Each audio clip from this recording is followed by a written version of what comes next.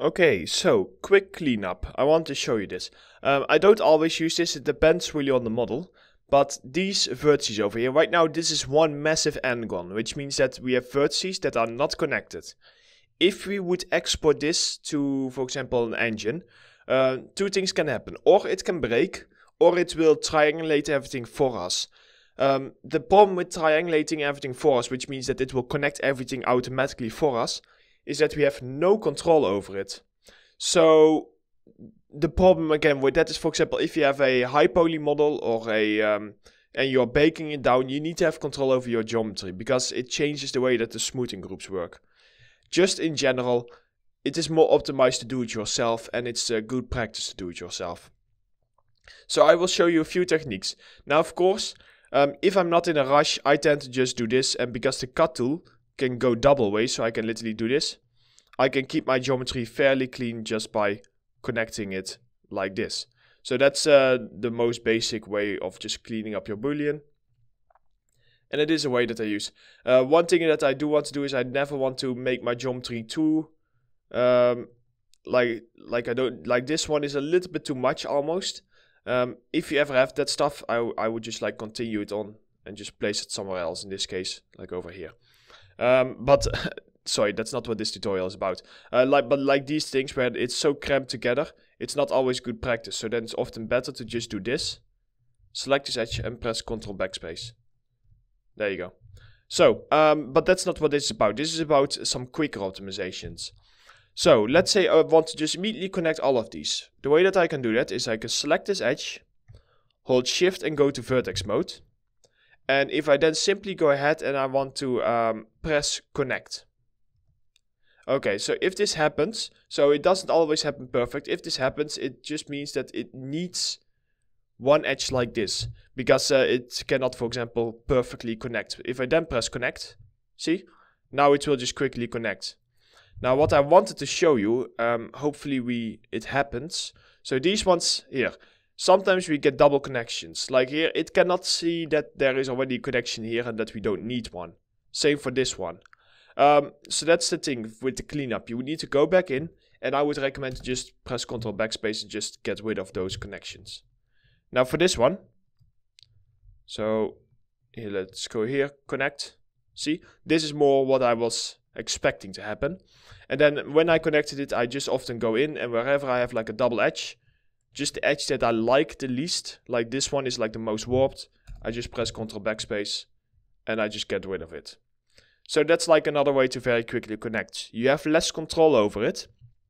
Like if I would do this by hand, I would probably move this one over here, and then these ones over here, and then this one over here, along with and this one over here. And so yeah, you can see that this stuff looks a little bit more cleaner and organized and more evenly spaced compared to that.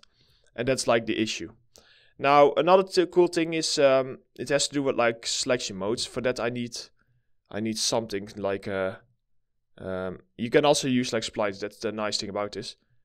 Here, so if I go do this, just extrude this out. It is basically Booleans when we are intersecting other shapes. So for example over here we have a low poly model that has a few lines. And all of a sudden we have a model that has a lot more lines. This is often in Booleans, it will make things look quite bad. So if we would Boolean this, what will happen is that the cleanup becomes a lot more.